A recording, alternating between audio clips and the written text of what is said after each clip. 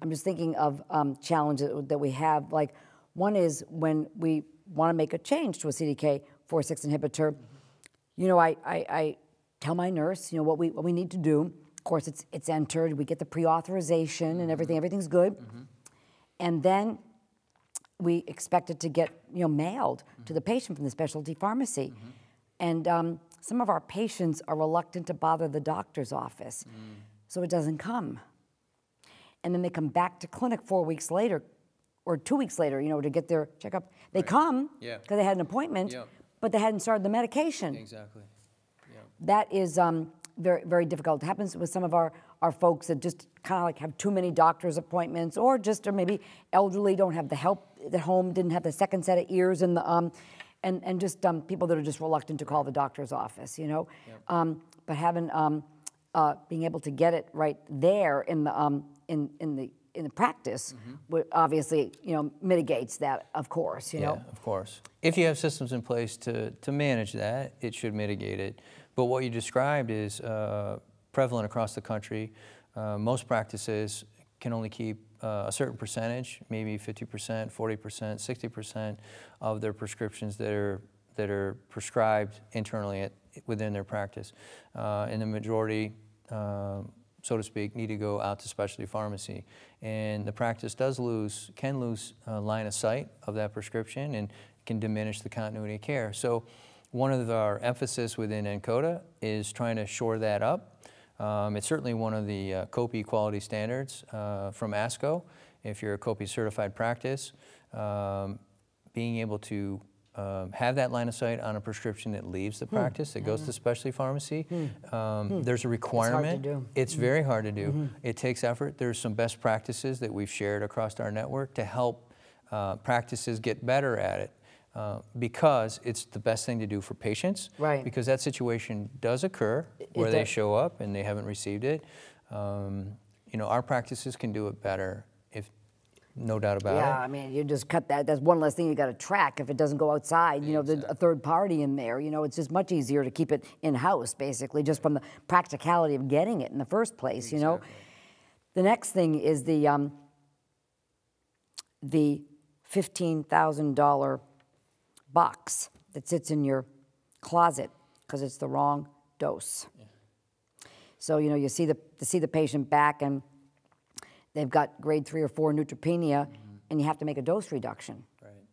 Like on palbociclib or ribociclib, but the specialty pharmacy has already sent them their next month's supply, and we can't send it back. Right. You know, and so then we have to make a dose adjustment, and we have to resubmit the prescription, and then takes a little while, you know, not long, but a few days to get to the patient, you know, but that's another possibility of another delay, possibly, because anything can happen, you know, and so then there's just a lot of waste, but also the patient has paid another copay, you know, for that as well, you know. Right. And that's frustrating. That's really super wasteful. A lot of docs don't like that, you know, at all. See, that's one of the advantages of ribociclib, because you can, each pill is 200 milligrams. Right. So you can go down from 600 to 400 without wasting. Right. So that's very important, actually. But again, how does this work with the medically integrated? How can you guys help with that? Yeah, so we developed, as I mentioned before, a quality standards, and there's 4 domains of the quality standards. One is foundational, and in the foundational quality standard talks about cost avoidance and waste. And one thing that a medically integrated pharmacy team needs to do or work towards is minimizing the costs associated with errant fills. And they can occur in 2 different ways. One would be if you're able to fill that prescription at your practice, to ensure that when to look within the EMR to see how the patient's doing, and not to automatically refill a prescription with the same strength, the same quantity, unless you get verbal okay from the physician, the prescriber, and also the patient, to make sure that they can afford it and the prescriber still wants to prescribe that. And if there's any differences, then you make adjustments to minimize any of that waste. And it's a timing issue, and it takes effort. And it really takes resources. It takes resources. And so when you have that medically integrated team and you have commitment from senior leaders within your practice to devote time, energy, and effort to that, it can be done very well. And we track that, and I say we, and CODA as an organization tracks the cost avoidance that practices have taken out of the system by eliminating errant fills. Because as you described it, based on a timing, if a patient is to receive the therapy today, that has already, if it was on refill, it had already been sent 5 days ago, so that it gets there hopefully in time for the patient, which doesn't always happen. But in that 5-day span, a dose adjustment may have been needed, a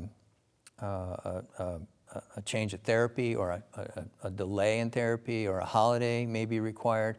And if we have control of that prescription at our practice, then that errant fill never happens. And so we track that on our website. We've got millions of dollars that we've saved healthcare providers and employers by being proactive and being medically integrated.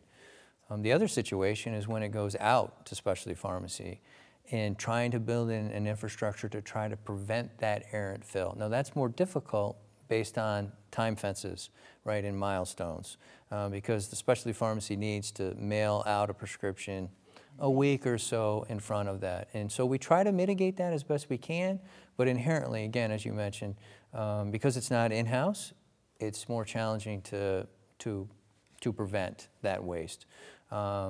And so we, like I said, we have metrics around that, and we have sharing of best practices on how to do that well. Yeah, it's really incredible when I think about it, because the pharmacist or nurse navigator can look at the EMR and even look at phone calls in that have been documented about toxicity. They can see if there's been a hold. So that's important, because oh, I better not I better wait until the patient sees the physician to see if there's a dose adjustment, or give the doc a heads up. You know, hey, we're going to let you know here. We're going to take a look at this. You might need a dose adjustment here. We love the help.